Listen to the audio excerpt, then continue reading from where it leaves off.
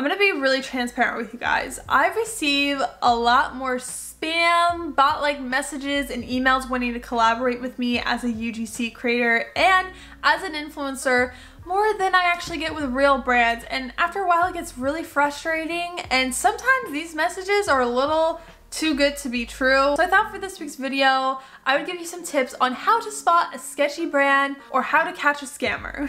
Hey guys, it's Faith. Welcome back to another video on the channel. You heard it. This week we're going to be spotting some scammers. I thought it'd be fun to do like a fun but educational twist on this series, because the reality of this UGC and influencer world is there are going to be brands that want to collaborate with you, but are A, not going to actually collaborate with you, or B, going to scam you of hundreds of dollars because you created content for them but they didn't pay you for that. So today we're going to go through some really basic points on how to catch really early a sketchy deal. You're going to get some examples on what to look out for, especially for my people that are new into the UGC or even the influencing world. Okay, so tip number one is they are going to send you lots of deliverables. You know, you post a TikTok, post a story on Instagram, post an Instagram feed post, all of these different deliverables, and they're gonna have a super low budget. I have seen a lot of horrible postings or have experienced some horrible deals where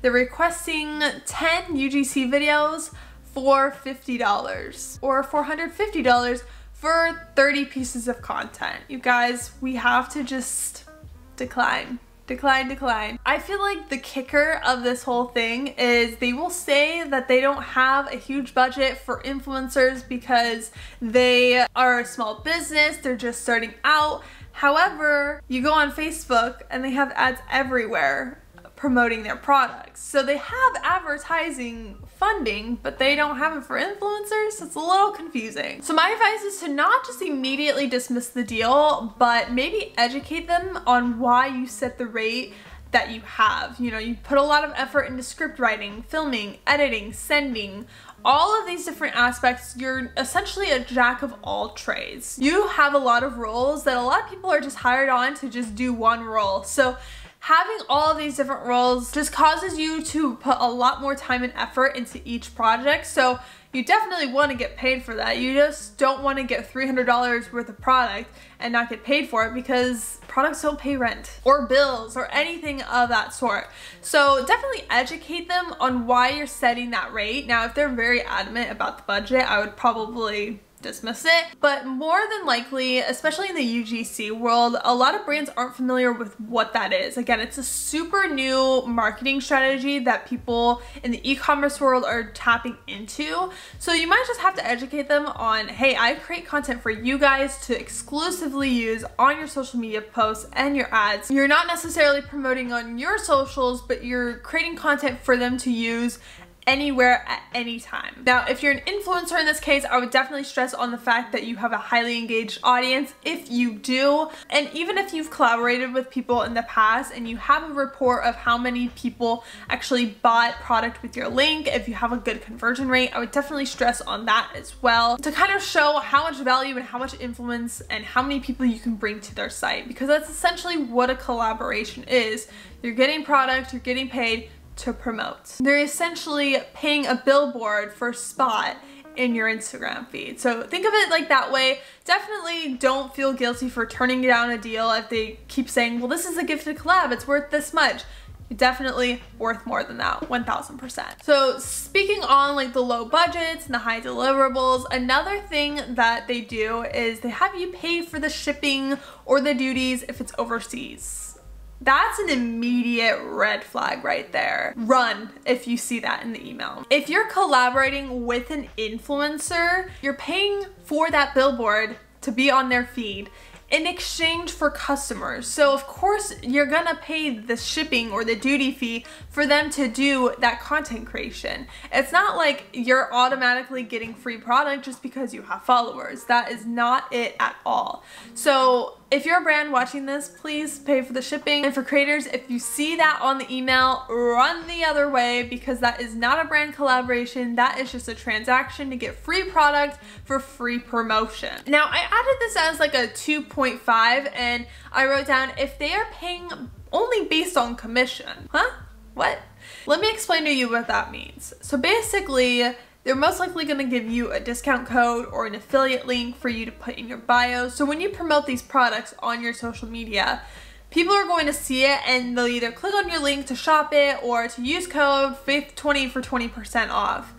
What if down the line your viewer scrolls through that video and has that in the back of their mind for a while, but then a couple days later they see an ad on Facebook ran by the brand about this certain product that they've seen multiple times on TikTok because so many influencers are talking about it because, you know, they're getting paid off commission, so they're promoting, and that viewer doesn't use your discount code, doesn't use your affiliate link or the other creator's code and affiliate link, but they click on the ad and they buy the product from there. Well, guess what? You and that other creator just lost commission off of that. So you might have brought the brand to the viewer's attention, but there's no proof of them shopping because you promoted it because they used the ad's link and not yours. Awkward. And anytime that a brand just includes that they want to use a discount code, I just kind of look at it a little side-eyed because I'm like, I am not doing a brand ambassador program. I'm creating content. You're paying for that content. That's like brand collaboration. I don't get why people are so gung-ho about brand ambassadorships or paying only in commission because it doesn't really convert well for you, but it converts well for them. And a brand collaboration should be both parties winning, not the bigger person winning.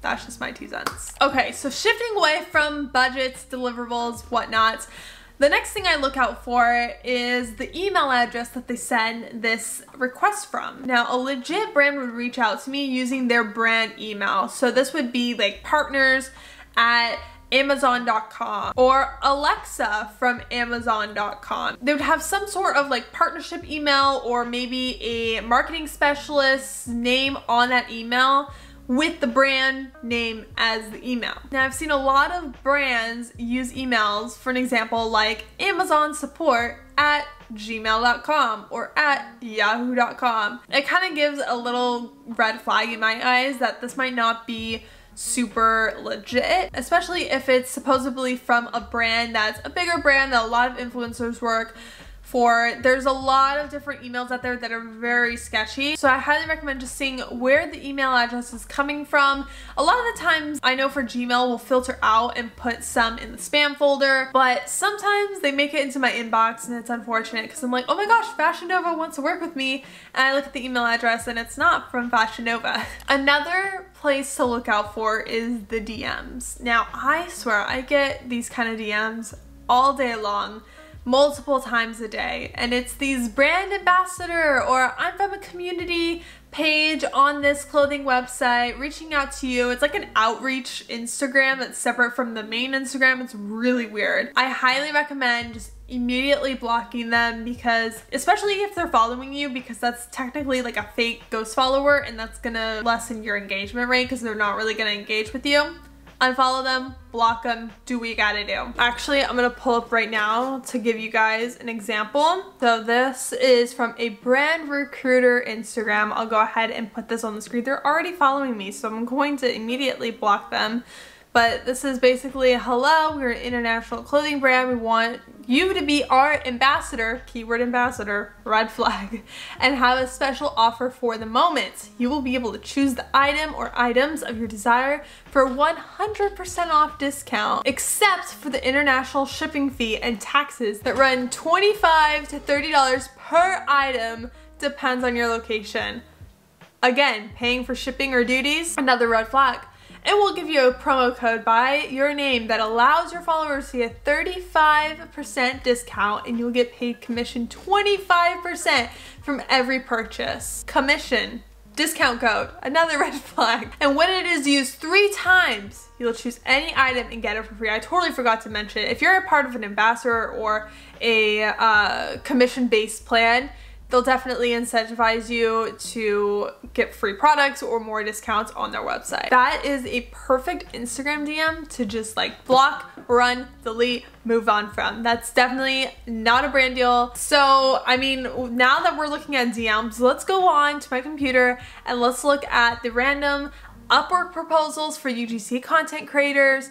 that are on there and like what to spot and look out for. Here's one right here. Video editor and social media account manager. Need editor with clean editing style for TikTok, Instagram Reels, YouTube Shorts content. So that's 1, 2, 3, 4 platforms already. We'll be editing videos of podcasts, live streams, and simple YouTube videos. So this kind of sounds like to me I'm going to be sitting through a whole podcast, a whole live stream, and trying to find clips to post across all these social media accounts. That's going to take forever. Putting them and adding them to speech captions, turning them into short clipped videos. So not only do I have to find the clips in these long form videos, but I have to edit them, trim them down, make them right to size, and caption them. Less than 30 hours a week, hourly, project length 3 to 6 months, looking for an intermediate editor, $7 hourly. Now, I'm definitely not dissing on this hourly price because there are people who are just beginning and, you know, would like a little extra cash, or maybe that fits right into their budget for where they live, but $7 hourly, they're targeting people in the US. $7 hourly, I'm sorry. It's just honestly not enough money for the amount of work you're gonna be doing. This kind of sounds like it's gonna be taking 2, 3, 4 hours a day, maybe, depending on how long you have to sit through the podcast and live stream, edit it, send it off, get it approved, then post it. It's just a lot. That's just one thing to look out for. Hourly pay on Upwork. Sometimes people just put that number on there and hope to negotiate with them, which is awesome. Those are like the best kind of people. But sometimes they're like, no, it is $7 an hour. Instead of pointing out of all of the sketchy ones, we're gonna point out one that's a really good example, because I feel like we need to have one with a good example and one and some with really bad ones. So this one's titled TikTok and UGC Content Creator Social Media Expert. We are looking to hire and bring on a content creator to help produce awesome content for all the brands we work with on TikTok, Instagram Reels, and YouTube Shorts. We also want a little bit of social media management experience with posting, making captions, responding to comments. If you can help us with that too. Here's what I like about this posting. Okay, number one, clear, concise information of what you're gonna be doing. So basically this is an agency where they're looking for an editor and content creator for their clients in this agency. What I also like is that they're looking for an expert. It's more than 6 months, and the hourly pay is $15 to $50. They also included in the description that pay is negotiable per project. So this is going to be more like per video, like a flat rate, not necessarily hourly, which I really like. And the cool thing about this is on the side, it has a little bit of info about the client. They've worked with people in the past. Their payment method is verified, which is great if you're on Upwork. They have their location, how many jobs posted, all this kind of info. They look very professional, so I would honestly apply for this. Unfortunately, it has 50+ proposals, so they're probably going through a lot of them, but they look like they're active because their last view client was 25 minutes ago. So they're actively seeking people for this role. I would definitely hit save on that. Maybe submit a proposal really quick. So I think it's safe to say that Upwork has some good opportunities out there. That's where I gotten most of my clients from, but there are also some sketchy ones to be aware of. So with that, I hope you guys enjoyed watching this video. If you did, make sure you give it a thumbs up. Comment below if you have any questions, or maybe your craziest scenario working with a brand that turned out to be really sketchy. I'd love to hear your guys' stories down below. But with that, I hope you guys have a wonderful day, and I'll see you guys in the next video really soon. Bye!